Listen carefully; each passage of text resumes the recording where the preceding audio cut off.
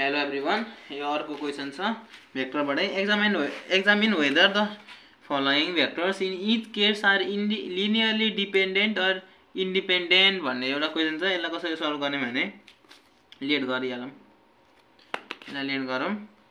Late a vector equals to 2i को vector plus j vector minus 3k vector. यो भनेको के हो त भन्दा i भेक्टर भनेको 2 हो, j भेक्टर भनेको 1 हो र k भनेको -3 हो। त्यसरी नै b भेक्टर गरौँ। -3i vector plus 2j vector plus 3k vector. यो गरौँ -3 2 3। त्यसरी नै यो c भेक्टरमा 2i vector plus -2j vector plus 4k vector equals two यो के हुन्छ 2 -2 र 4 हुन्छ। ल यति भयो। यति भएपछि अब xyz लाई स्केलर मानौं। ले xyz be the scalar such that यदि xyz लाई स्केलर मान्ने हो भने के हुन्छ त x को power x a vector plus y b vector plus z c vector equals two 0 हुन्छ। ल x मा a भेक्टर भनेको के हो यहाँ चाहिँ 2 1 र -3। त्यसै नै y मा b भेक्टर भनेको के हो -3 2 3। त्यसै नै z मा c भनेको के हो 2 -2 र 4 यो हो इक्वल्स टू 0। ल इक्वल्स टू अब x लाई y लाई र z लाई बेग्ला बेग्लै राखौं। यो जस्तै हेर यो 2x छ, यसलाई 2x यो प्लस छ त्यही भएर 2x पोजिटिभ भयो। त्यसै नै y मा यो 3y नेगेटिभ छ त्यही भएर यहाँ नेगेटिभ 3y आयो प्लस z मा 2z छ त्यही भएर यहाँ 2z पोजिटिभ आयो इक्वल्स टू 0। यसलाई एउटा मानौं इक्वेसन। अर्को यसरी नै 1 into x भइहाल्यो, त्यसपछि प्लस 2y भयो, त्यसपछि -2z भयो इक्वल्स टू 0 2 भइहाल्यो।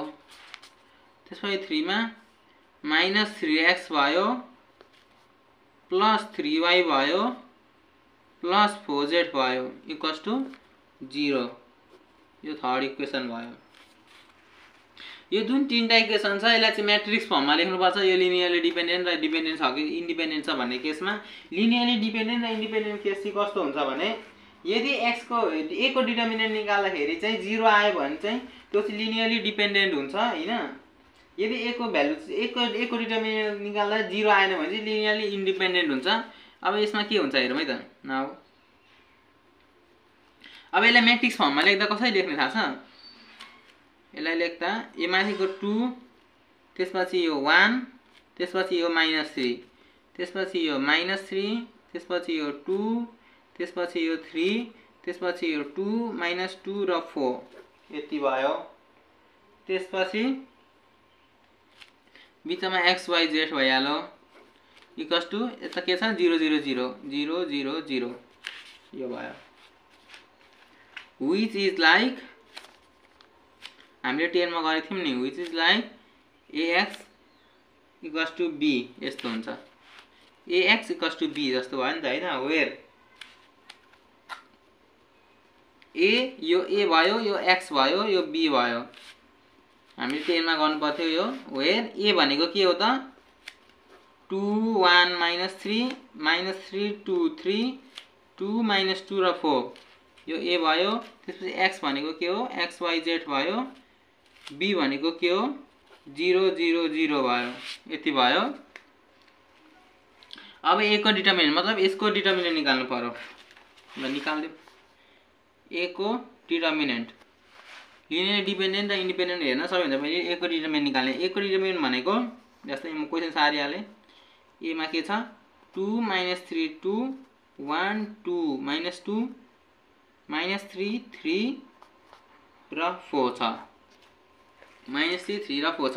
अब यसको डिटर्मिनेन्ट कसरी निकाल्ने भन्दा ए भयो यो ए को डिटर्मिनेन्ट निकाल्नु छ। अब हामीलाई ए को डिटर्मिनेन्ट थाहा छ नि हैन। ए को डिटर्मिनेन्ट निकाल्ने कस्तो भने जुनसुकै एउटा लाइन लिने, जस्तै यो फर्स्ट लाइन लिएँ ल मैले। फर्स्ट लाइन लिँदाखेरि यो 2 लिने, 2 लिएर यो लाइन चोइट यताको लाइन नहेर्ने के उब्रियो 2 - 2 3 4 2 - 2 3 र 4। त्यसपछि बिचमा आउँछ, बिचमा के हुन्छ डिटर्मिनेन्ट निकाल्दा बिचको यहाँ के छ -3 छ। यो -3 लाई यो बिचको भनेको त यो 1 2 हो। 1 2 भनेको नेगेटिभ हुन्छ, त्यसपछि माइनस यो पनि अझै माइनस छ, त्यही भएर यो प्लस हुन्छ। यी +3 यो 3 लाई लिएर गर्ने, 3 लाई लिएपछि यो के हुन्छ यो लाइन र यो लाइन चोइट के उब्रियो यो के हो 1 - 2 - 3 र 4 भयो। 1 - 2 - 3 र 4 भयो। ल त्यसपछि अर्को प्लस भइहाल्यो हेर्दा सिधै यो 2 भयो। डिटर्मिनेन्ट निकाल्न त आइहाल्छ सबैलाई। ल यो 2 को लागि यो र यो चोइट के उब्रियो यसरी काट्ने हैन फेरि एक्जाममा चोइट पाएर।